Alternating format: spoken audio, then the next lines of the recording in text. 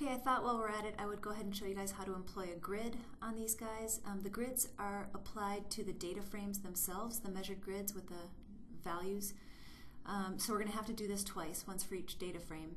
I removed the extra data layers, and let's start by lining these things up exactly. One easy way to do it is just to use a grid. You can just click up here and it drops a guideline.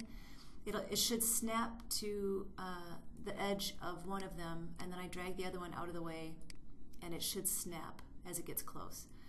And that's going to force them to align. Why can't I get rid of these? Clear guide. Okay. Clear all guides. Thank you. All right.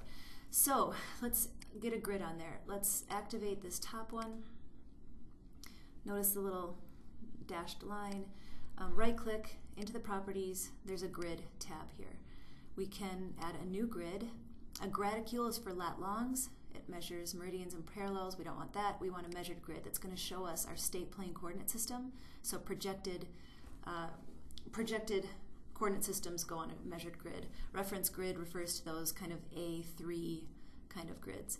So next, I'm just going to go ahead and leave this the way it is, except for our axes. 1,000 feet is a nice division, but we want to make sure they're square, so let's put 1,000 feet for the y-axis as well.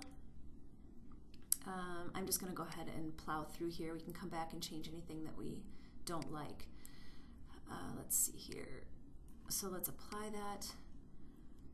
Yeah, so it employed, we can tell it not to have these little grid lines, but it's kind of a neat way for us to be able to demonstrate, you know, kind of like a puzzle. I can compare this cell to this cell. It might give us an easier way to change, or to look at the land use change over time.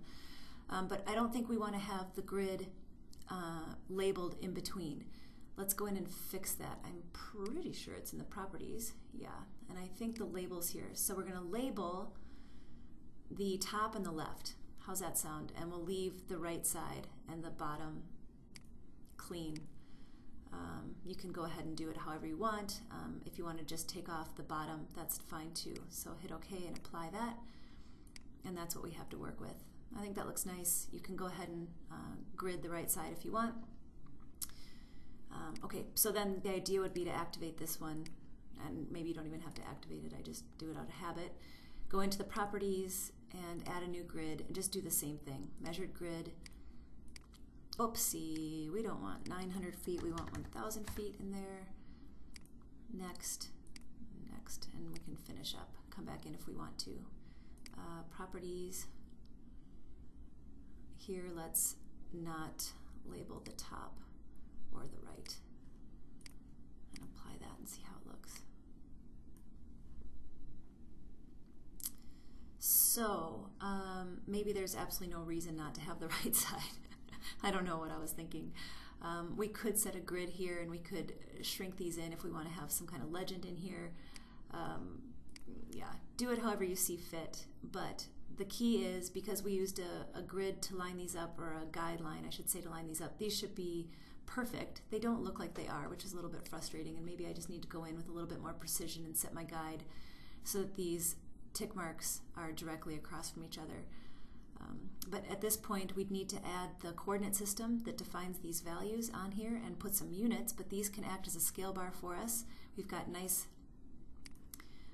round numbers and even divisions of feet.